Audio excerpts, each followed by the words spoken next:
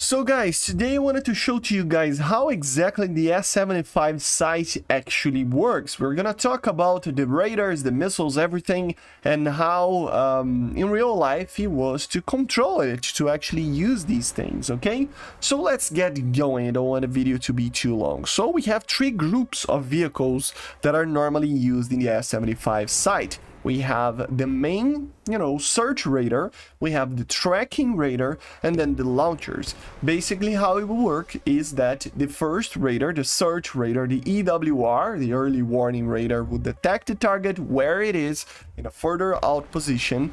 It would pass those, information to the tracking radar. Once it got into range, it would lock the target or just use the information to use the normal SACLUS guidance, and it would fire with the launchers tracking with that main tracking radar. The missile would go to the target, self-explode, and it would destroy the target. That's the main idea.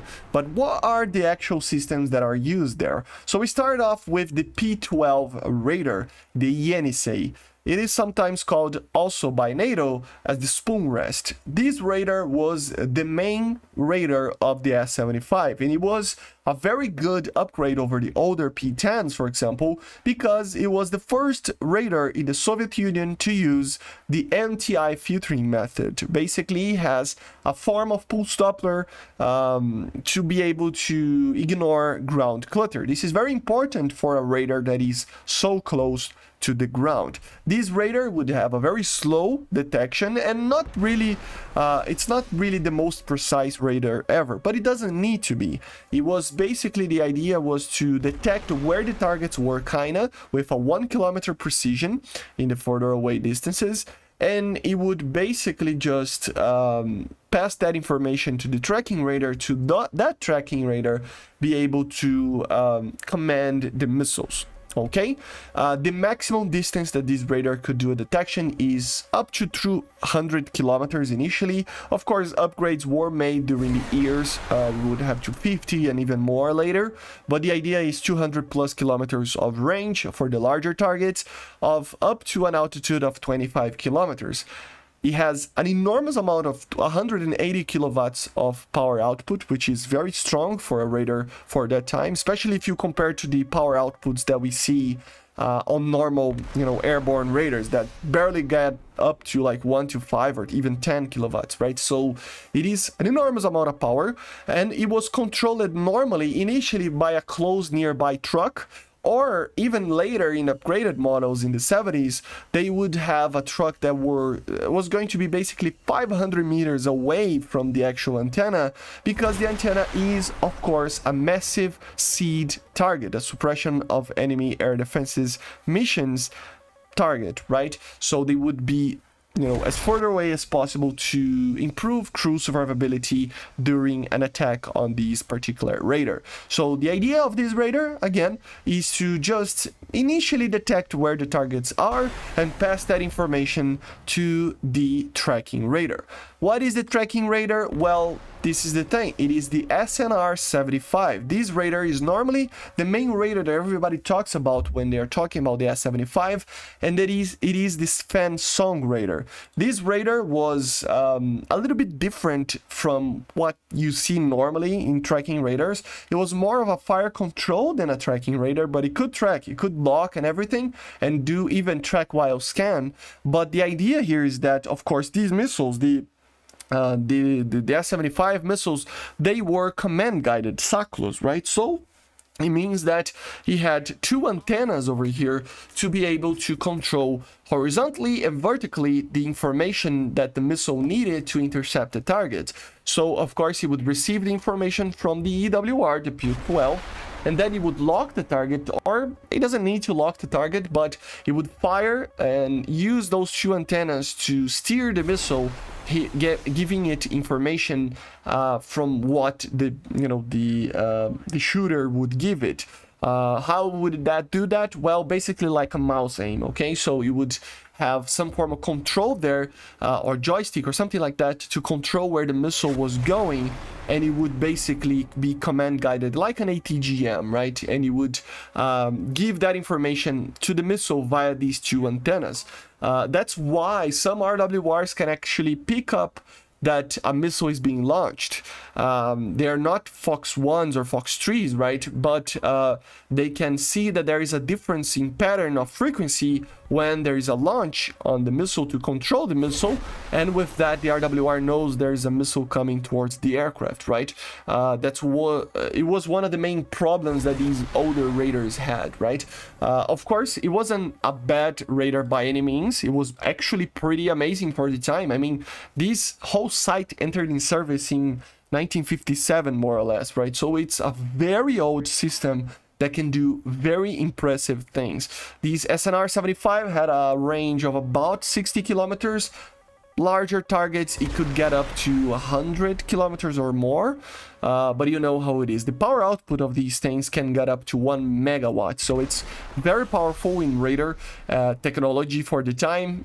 Also, you know, I would imagine that it is MTI as well, and yeah, it basically guided the missile, tracking or not, but it would guide the missile no matter what with these radio, like fire control and tracking radar scheme that is the SNR-75 or the Fan Song.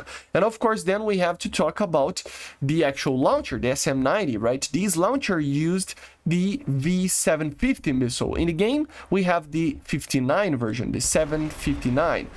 This would be a very much improved version of the older missiles, and it would have basically a 30 kilometer, you know, max altitude and a 60 to 65 kilometer max range. It would be an impressive missile for the time, and yeah, it would use command guidance to be able to actually find the target. It has an enormous amount of power. We already talked about this missile a lot. It has 100+ kilograms of TNT equivalent, 380 kilonewtons of thrust initially, 34 with the booster for 40 seconds. It has a 12G, which is pretty good turn for such a large missile. I mean, it's 2,400 kilograms of a missile, so it's a very large missile that turns very well, actually. It has the downside of having a 6 kilometer minimum range, but it can get up to 60 kilometers with the help of the SNR. Like I said, command guided by these tracking radar. These tracking radar, by the way, with the launchers can guide 3 missiles at a time to a single target. So you can only fire at one target at once and then wait for that target to be destroyed, and then you change the target and fire another one. But it can guide 3 missiles to that target to be able to have a perfect hit. A fun fact is that there was a version with this with an impressive 15 kiloton nuclear bomb. Yes, there was an S-75, the AK model, with a 300 kilogram, you know, warhead that could actually take a small tactical nuke that would have 15 kilotons of yield. You know, this is almost the same amount of kilotons that the Hiroshima bomb had. So you can imagine how much damage something like that could actually bring. So, and basically this is it, guys. They would normally lay out these sites in a star pattern, just like it is in the game right now. This was normally used initially, especially in the Vietnam War, but later they changed because it was a very easy sighting and it was very easy to destroy it then. So basically it was a whole bunch of they had a whole bunch of ideas to actually, you know, hide these things. They were severely used in many countries. You know, they were, you know, used by many countries even to this day, and in many wars. Vietnam War, 6-Day War, Indo-Pakistani War, Yom Kippur War, Iran-Iraq, Gulf War, Yugoslav War, the Syrian Civil War. I mean, you know, there's so many wars that this thing was used, and it is an enormous amount of, you know, it's basically a very big leap from technology over the older S-25s that were made to basically just protect Moscow. And it was the first true, you know, heavy hitter anti-air system that the world had seen, right, when it was introduced into service. Of course, by this day, by today, it was a it's just a very old system. I mean, it's from the 50s, but it is still a very cool system that I cannot wait to actually test it out while playing more with it in War Thunder. But yeah, basically this is it. I hope you enjoyed. Make sure to subscribe, leave a like, leave a comment, and bye guys, see ya.